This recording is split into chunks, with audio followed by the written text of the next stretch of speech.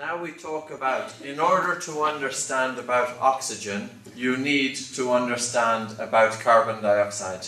Kiedy mówimy o tlenie, aby zrozumieć, jak działa tlen, jak działa w naszym organizmie, musimy najpierw zrozumieć, jaka jest rola, jak działa dwutlenek węgla. We produce carbon dioxide from our metabolism. Produkujemy dwutlenek węgla w naszym organizmie w wyniku metabolizmu naszego ciała. And carbon dioxide is not just a waste gas. A dwutlenek węgla to nie jest tylko gaz, który jest efektem końcowym, produktem zbędnym oddychania. One of the functions of carbon dioxide is to relax the airways. Jedną z funkcji dwutlenku węgla jest rozluźnienie dróg oddechowych. Another function is that it relaxes smooth muscle of blood vessels. Inną funkcją dwutlenku węgla jest to, że rozluźnia gładkie mięśnie dróg oddechowych. But if you breathe heavy with your mouth open, ale jeżeli oddychamy gwałtownie, ciężko z otwartymi ustami, or have noticeable breathing, jeżeli mamy oddychanie, które jest zauważalne, widoczne, słyszalne, you get rid of carbon dioxide.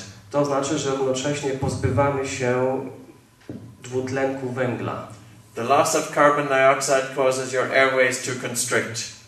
Nadmierna utrata dwutlenku węgla powoduje to, że nasze drogi oddechowe ulegają skurczeniu. The loss of carbon dioxide causes blood vessels to constrict.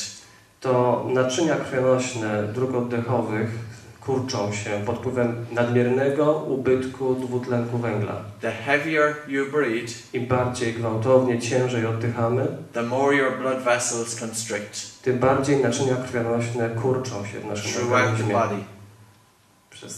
W całym ciele.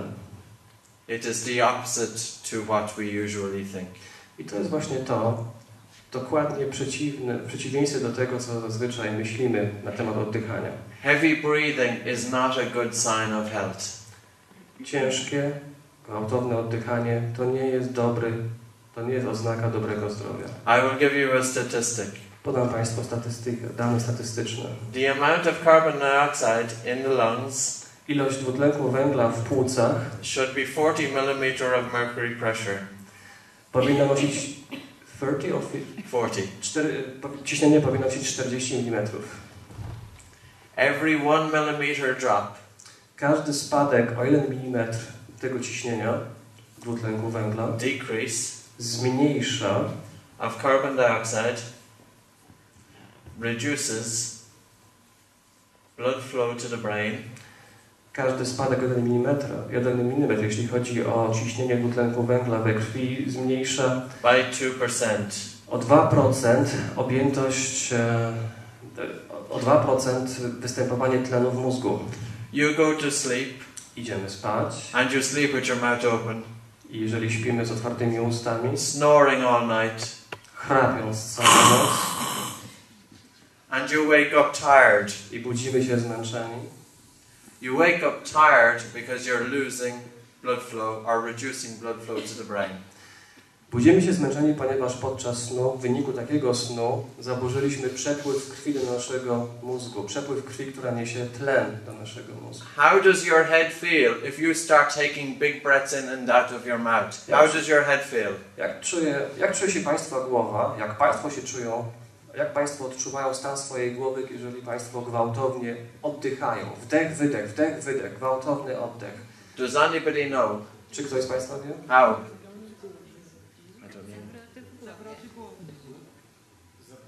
Say? Dizziness. Yes. Now you know. The lady says that we provide more oxygen by deep breath. Your comment? Okay. No. Please show me a deep breath. Proszę, niech Pani pokaże, co to oznacza głęboki oddech. Proszę to zilustrować. Głęboki oddech. No. To nie jest głęboki. I can prove it to you. Zaraz Pani spróbuje to udowodnić. We have a little measurement called a pulse oximeter. Mamy jeden z instrumentów, który zmierzy saturację tlenu, czyli pokażę nasycenie tlenu. Later I can show you that your blood is almost fully saturated with oxygen. I pokażę Pani, że nasycenie tlenem tego ciała, Pani ciała nie jest odpowiednie. When we breathe quietly, kiedy oddychamy cicho, spokojnie, our saturation of our arterial blood nasycenie naszych tętnic is 95 to 99%. Jest 95 do 99%. Jeżeli oddychamy spokojnie, cicho, you cannot add any more oxygen to the blood.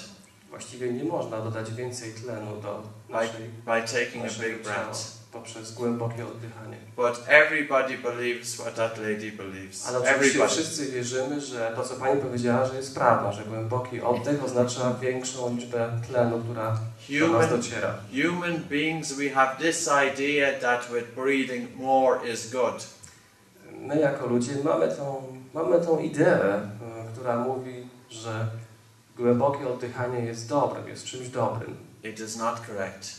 To nieprawidłowe myślenie. When you breathe heavy, kiedy gwałtownie oddychamy, we lose carbon dioxide, tracimy nadmiernie dwutlenek węgla, and there's less oxygen delivered.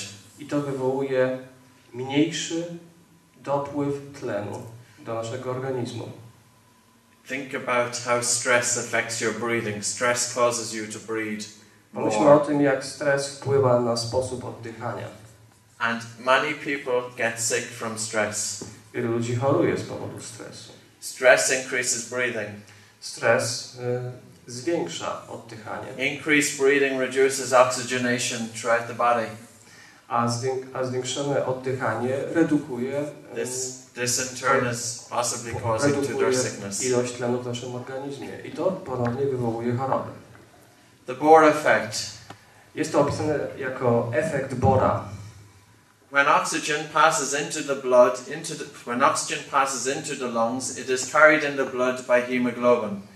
Kiedy tlen trafia do naszego organizmu, do krwi, jest niesiony przez czerwone krwinki, przez hemoglobinę. 98% of oxygen is carried by hemoglobin. 98% tlenu jest przenoszonych, transportowanych do organizmu przez hemoglobinę.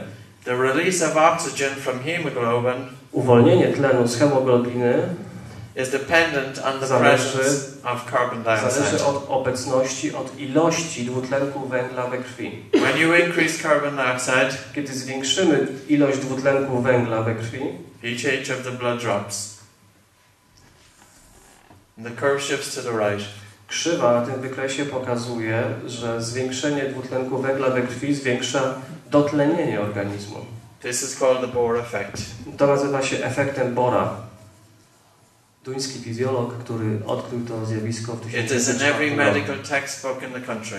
Znajdą Państwo tę informację w każdym podręczniku medycznym, w każdym kraju zakątku na świecie. In order for oxygen to be released from the red blood cells, aby tlen został uwolniony z hemoglobiny do organizmu, you need CO2. Potrzebujemy dwutlenku węgla. But if you can see your breathing, ale jeżeli Państwo widzą swoje oddychanie, spójrzmy na klatkę piersiową, na brzuch. Take a look at your breathing. Spójrzmy na to, jak oddychamy. If you can see your breathing, jeżeli widzimy swoje oddychanie, we are losing carbon dioxide. To znaczy, że tracimy dwutlenek węgla. And that is why many people are tired. I właśnie dlatego wielu ludzi jest zmęczonych. I have worked with thousands of people. Pracowałem z tysiącami ludzi. 80% are tired all of the time. 80% z nich są zmęczeni cały czas, przez cały czas. They come into me with their mouths open. Przychodzą do mnie, mają otwarte usta. They come in with noticeable breathing.